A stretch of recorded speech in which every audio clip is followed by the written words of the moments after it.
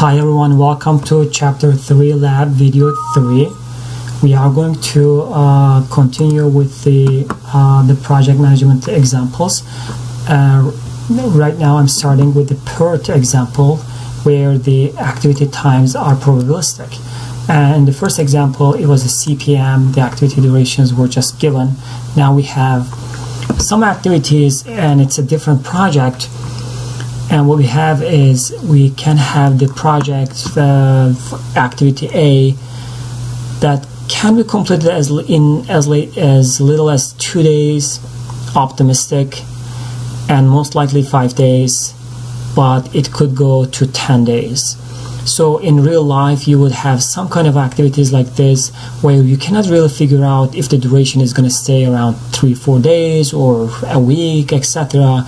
You have to take this approach, and the method was developed by US Navy and a missile project, and they had a lot of unknown uncertain activity durations, and they were able to come up with this method. You can look at the details from your textbook. Now if we have these time estimates, we have to first start with finding expected times for these activities. And the expected time is the expected duration, has a formula.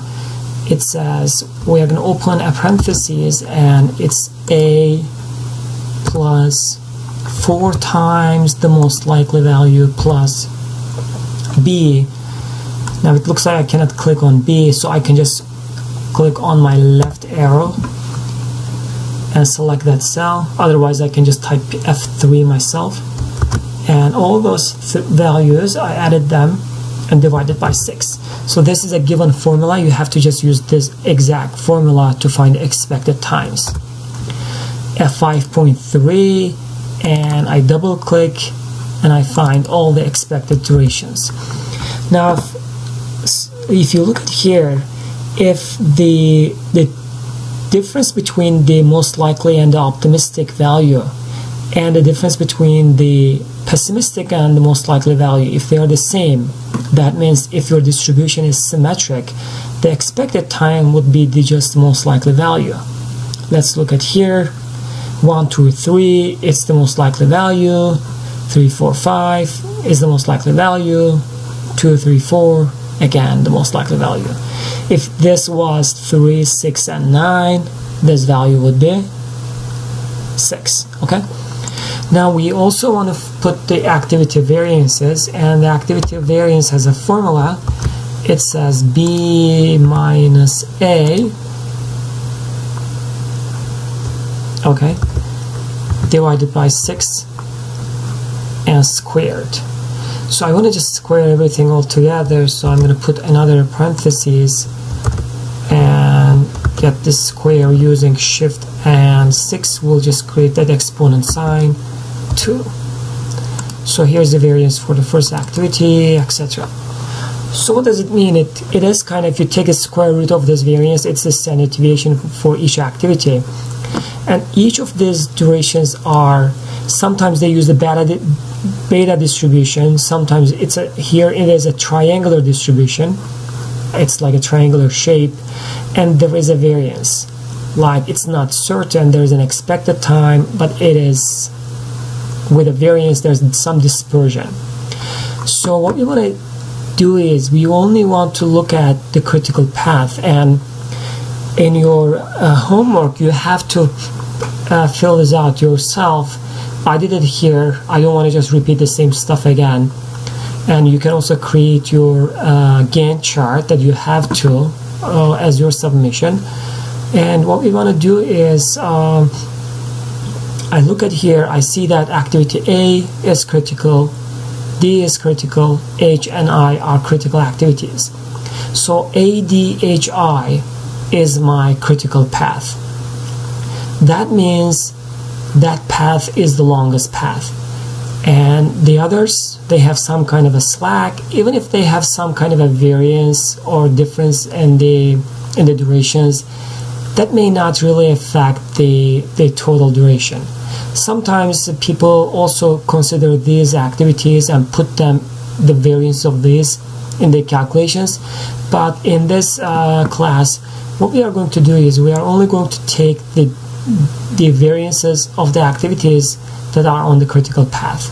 So we are going to remove this too, and remove EFG as well. Okay, so EFG, or let's just do it in this way. The variance of the critical path, say that it is going to be the activity variance here, and let me just pause. So what I want is I want to add the activities that have the slack of 0, the ones that are on the critical path. So in this case, I can just use a formula that is SUMIF. Okay, so what SUMIF does is adds the values if they meet a certain criteria. So the range in here, what we have to do is we have to provide a range for the criteria first. So that's my slack range. You have to make sure that the length of these two arrays that we're going to enter here should be the same. So that's the range, and our criteria is we're going to put the criteria in quotation marks if they are equal to 0, and put another comma. We are going to take this range. Okay, so if something happens, if you look at the slacks, and if it just adds the ones that have a slack of 0, and that is 9.9, accuracy 9.89. So add the 1.78 and 4 and 0.11, you are going to get 9.89. Okay, so that's a cool function to use in other places as well. Just knowing this is a very good idea. So the standard deviation is going to be the square root of the variance, 3.14. It's not the pi, and the project due date is a number that we are going to enter. So I have a question now. When is the expected completion time of this project? Day 27, right? So what is the probability that we could finish this project in 27 days? Now you can pause the video and think about it. So if I just determine that I'm going to finish this project in 27 days, what is the likelihood of me finishing this project in 27 days? So I'm going to put that 27 here. So that probability is 50%. So why? Because this is the expected time, and 50% of the time that the project completion time would be smaller than this, and another 50% time it's going to be larger than this. So if I assign my due date as 27 days from now, then I cannot really finish my project. Think about this. If these are uncertain times, and if you say that I'm going to finish this project in 27 days, and you win a contract, then later, if you cannot finish it, every day you become late, you are going to pay a lot of fine. Sometimes every day they charge you $100,000 of fine. So you have to be very careful about setting due dates in these circumstances. So what is the calculated z-value? We're going to use the z-value function where it is x minus mu, and the mu is what? Our project completion time, the expected time, 27. I could just click here and divided by sigma, and the calculated z-value is 0. Now my probability of on-time completion is, I'm going to use a norm in function, and actually it's going to be just norm dist function, and because we have the z-value, we're going to use the standard normal function. Okay, I changed my function 3 times, but this is the correct one. So what it does is instead of you just opening the back of your textbook and looking at that ugly Z table everyone hates, just this function will be able to give you the probability. And what is the Z value? 0. That means the probability is 50%. I can turn that into a percentage. What if I set my due date? What is the probability that I can finish my project within 30 days? There's 83% of chance. 35 days, 99% chance. What is the probability that I can finish this project within 100 days? 100% chance, right? So what value should we put here as the best value, so that we can say we are going to be able to finish this project within this duration? So what they do normally is they take this, say I want to get set a date, maybe I could just finish this project with 95% probability. So I want this to be 95%. And how do I do that? I could try some numbers. But by changing these numbers, my probability changes. That means I can use another tool in Excel, which is the goal seek.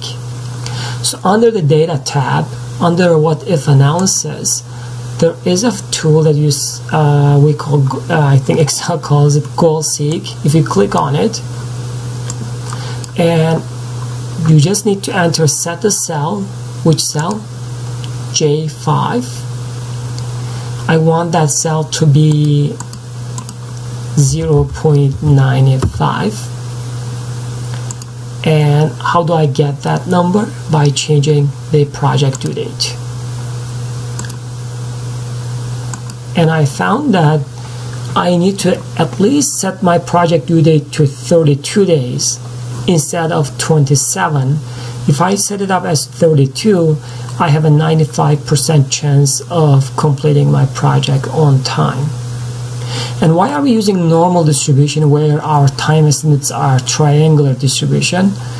And the reason for that is when you add the triangular distribution, enough triangle distributions together, convolute them, just add them to each other, the summation of the triangular distributions will be approximately normal distributed. So that's why we can use the normal distribution idea here to determine the project due date and also determine the probability of on-time completion. And thanks for watching. So what I want from you guys is just do these steps and finish the CPM part as I have done, and do the PERT, do the early start, early finish, late start, late finish values, and again chart for this, and project completion time. Then maybe take a scenario, say that what if you know, the time estimates change, so maybe change the time estimates of D or E. Maybe one of the activities that are not on the critical path, and change the durations. So you are going to see that because you change the time estimates, it's going to change the slack on critical path, it's going to change the variance of the critical path, and it's going to change your project completion time, and your probability of on-time completion will be changed as well. Then you can comment on your results. Thanks for watching.